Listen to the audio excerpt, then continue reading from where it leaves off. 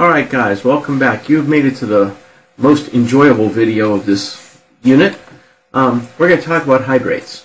And hydrates simply are ionic compounds that absorb water. So where would you use them? Where would you use a compound that would absorb water? Well, if you think of when you buy a pair of shoes or sneakers at the store, when you go and you buy any piece of electronic equipment, typically you will find a little packet in there and it says silica gel, do not eat. Well, silica gel is not an ionic compound, but it's very similar to one in that what it does is it absorbs water. And that's exactly what a hydrate is it's something that absorbs water and it's ionic. So how would you get the water back out of them? Well, think about that for a moment. Pause the video, give it 10 seconds of thought. Alright, well, the way to get water out of something is to heat it up. So if you took this ionic compound and you heated it up, the water would evaporate out, and then you just have the ionic compound again, and you could use it again to absorb more water. Alright, to be able to name hydrates, you need to know some prefixes. Okay, so what we're going to do is we're going to go through some prefixes, and hopefully you'll have some things here that will help you remember what the prefixes are. For example, the prefix for the number 1 is this thing. What is this? Sure, it's a monorail. So you hear the term mono for monorail. Okay, that's a monocle up on the left. Up on the right, it's monopoly. Down the bottom left, you see something that is actually monochrome. That's what that is, monochrome, single color. And this thing over here is something from the movie 2001, and it's called a monolith. So all of those mean one. By the way, Monopoly, if you're confused, Monopoly means much more than the game. The monopoly would be a company that has a monopoly. For example, in Roanoke, there is one company that supplies all of the electricity. They have a monopoly. All right, 2. Well, if you look at all of these, they all start with Di. Even if you look at the chemical compound, that's carbon dioxide, which means 2. Dialysis is something that you do if your kidney fails and you're separating your blood into 2 pieces, the good part and the bad. Diagonal, you are separating a square into 2 pieces. Dichotomy, you have 2 choices. Difference is the difference between 2 numbers. Digital computers are all about things that are either on or off. Again, that's 2 things. Number 3, you've heard that prefix. That's called tri for tricycle. My favorite tricycle on the right. So you should understand the prefix 3 for tri. 4 is tetrahedron. We also talked about, if you remember, in a previous video, we talked about tetrahedral shapes, right, which are 4-sided, like CH4 would be a tetrahedral shape, so we've talked about that.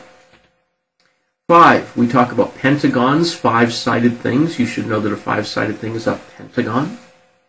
We also have 6-sided things, which are called hexagons, hexagonal shapes when you put together a quilt, hexagon. 7 is something that is not as common, but when you think about racing, especially for women, they have something in the Olympics which is called a heptathlon, and that is a total of 7 events, is a heptathlon. So that's what 7 is. 8, you all know this one, that's an octopus. So you think about an octagon. So octa is the prefix for 8. My favorite of someone who did not pay attention to the stop sign, which is 8-sided.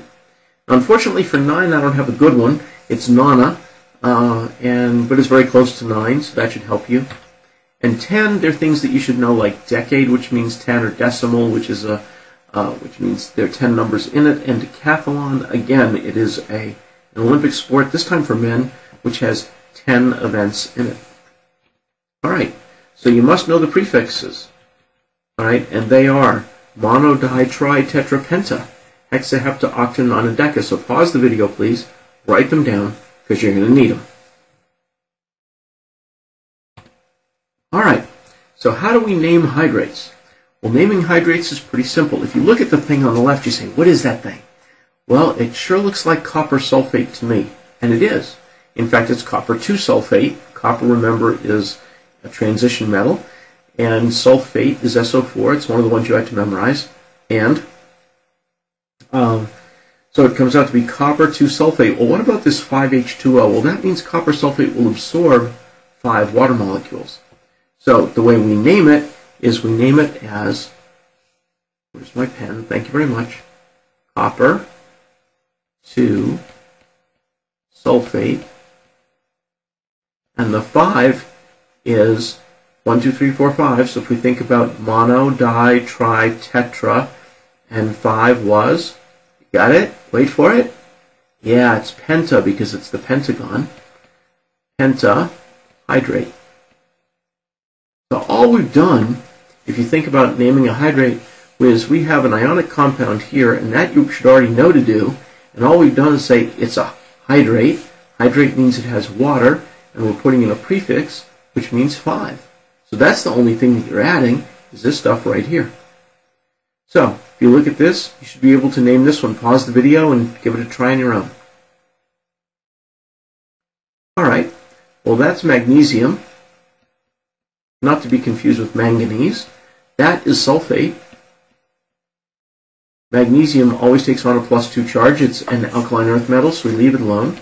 And then we try and remember what the prefix is for 7. Yep, that's the heptathlon one. So that's heptahydrate. All right, go ahead and get the next one. Try that on your own. Okay, well this is iron, and it's sulfate. And sulfate takes on a 2- charge, which means iron needs to take on a 2+ charge, so that's iron 2, sulfate.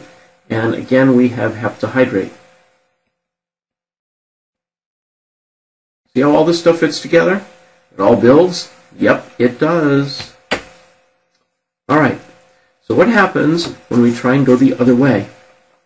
Well, you should be able to go and essentially look at what we did on the previous page, and then be able to do this one. All right, pause the video, try it on your own.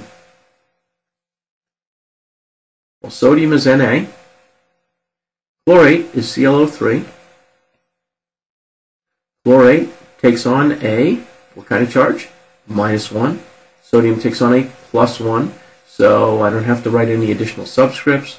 And it's monohydrate, so it's 1 water. That 1 is redundant, you don't need it, but it doesn't hurt to have it because when you have mono, remember mono means 1. All right, try that one. Okay, calcium, nitrate, and calcium has a 2+ charge and nitrate has a 1- charge, so I need to have 2 nitrates. And it has dihydrate, di means 2, so it has 2 waters. How about the last one? See if you can do that. Okay, sodium is Na. Phosphite, well phosphate is PO4, so phosphite is PO3. This has a 3- charge and a 1+ charge, so I have to have 3 sodiums. And I crisscross. And I have to have tetra. Tetra is 4 hydrate. Okay, so that's it. You have to know your prefixes. You have to know how to name an ionic compound, obviously, or else you're toast. And you must be able to convert the name to the compound and vice versa. Right? That's it for hydrates. If you have any questions, find me in class. I'll see you then. Bye-bye.